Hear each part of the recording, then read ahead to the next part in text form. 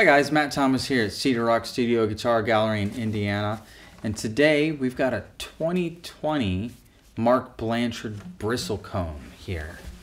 Now Mark Blanchard is out from the Sierra Nevadas in California, and the Bristlecone is kind of from his region. So I've really enjoyed this particular body style, and the tone of these is just phenomenal. There's no other word for it. Now this one features a master grade Euro Spruce top on it, which has lots of headroom to it. But that could be thanks to what it's paired with. Look at this absolutely straight grain set of Madagascar Rosewood. I really love the color that's going on throughout this. It doesn't have that kind of black streaking, but it's got really dark elements to it. It's just evenly matchbooked, and I mean, when it's that straight grained, you don't really need a whole lot of other colorful elements. This is a perfectly quarter-sawn set. Now, he actually went ahead and did do a center strip. It's bound all the way around with rosewood, so that center strip is a dark piece of rosewood, but he did this really lovely double maple purfling all the way around, but it creates these perfect miters and meets back down here at the bottom. It's just gorgeous.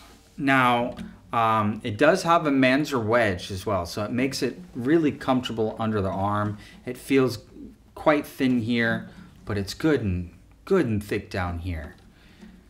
Now, it has a ebony bridge with what looks like, since if you want some Madagascar with some dark streaking, he did a radial cut Madagascar rosette here, and it's got a lot of that dark streaking through it.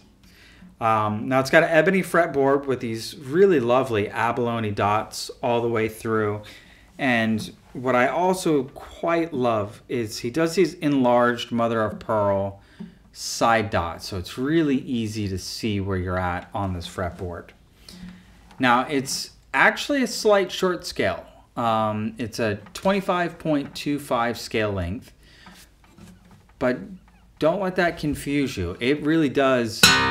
It holds up quite well for lower C tunings and open tunings and stuff like that. That's actually grown to be one of my favorite scale lengths because it's kind of the best middle road between short scale at 25 or 24.9 and 25.5. So it makes it just a touch easier for the left hand to do bigger, wider chords, but also a little bit of relief on how much you have to press down to form those chords. Now it's 1 3/4 here at the nut width and 2 1/4 down here at the saddle, so it's a very versatile playing instrument if you're a flat picker, which this thing I bet could really hold up to a lead kind of thing. Or if you're like me, I just kind of prefer the fingerstyle stuff. And this thing, it is a fingerstyle monster. Now it's got a matchbooked Madagascar head cap here as well, with some really lovely dark streaks throughout it, and some gold 510 go toes with some ebony buttons. Now, as you could probably tell there, this thing just, it sings, especially the harmonics are really present on it, and it's got tons of sustain. I'm not sure how Mark is able to get that much power and sustain at the same time, but it is quite lovely. Now it does also have some gold Evo fret wire, so this setup, the way it is going to stay that way for a good bit, unless you play for, you know, 16 hours a day, every day. You may wear through them in a few years. Now this thing is actually set up to be played in a live setting. I don't mean that it's super low, I mean that it's decked out. It's actually got a K&K Pure Mini but instead of using the traditional silver bullet as the Trinity, it's actually got the AKG 416, which is a really, really high quality mic.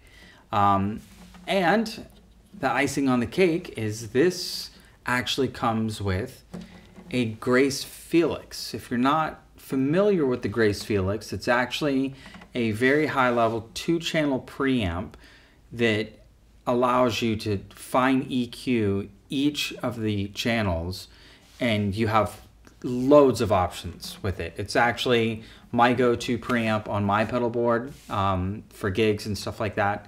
And it allows you to either blend the 2 pickups together and send them out with 1 channel, or in my case, I have a mixer on my pedal board. So I send out channel 1 and channel 2 separately, that way so that I have an even more fine-tuned second stage of EQ. It allows you to compress them at different rates, things like that.